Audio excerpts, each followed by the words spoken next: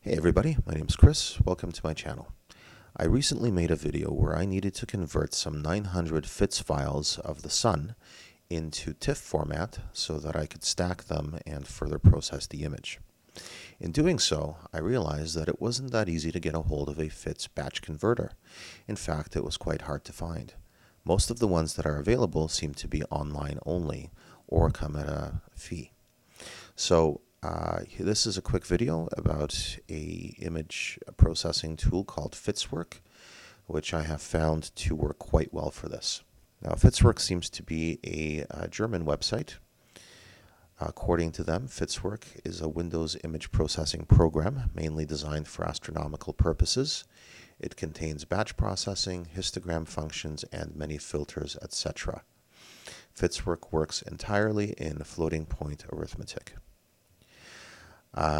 I will show a clip of me using Fitswork to convert my solar images at the end of this introduction.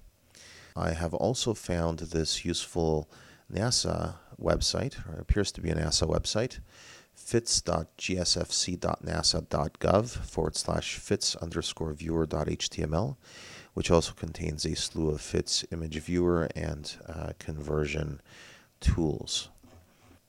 I hope you find this video helpful.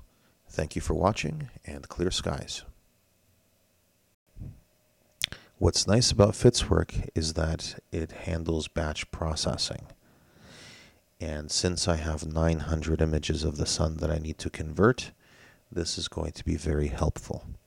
So in Fitswork, what we do is first we need to create a file that holds our debayering information. And to do that, we go into Processing, Bayer Interpolation, and then Demosaic Camera Raw Image. Here, let's take Linear Interpolation and set our debayer pattern, red, green, green, blue. We can test that by generating the image. That looks good. So now we need to save the file. Click on Save, and let's pick a location. I'm just going to leave it here. I'm going to call the file debayer and save. Good. Cancel this. I can close out this test image. All right, now we can do our batch processing. So for that, we're going to go into File, Batch Processing. Here we have to select our start file. That'll be the first file in our sequence. And then destination file. We're going to pick our output folder.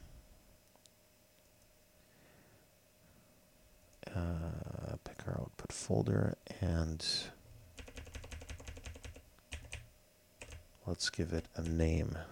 So the file name is just going to be the sun.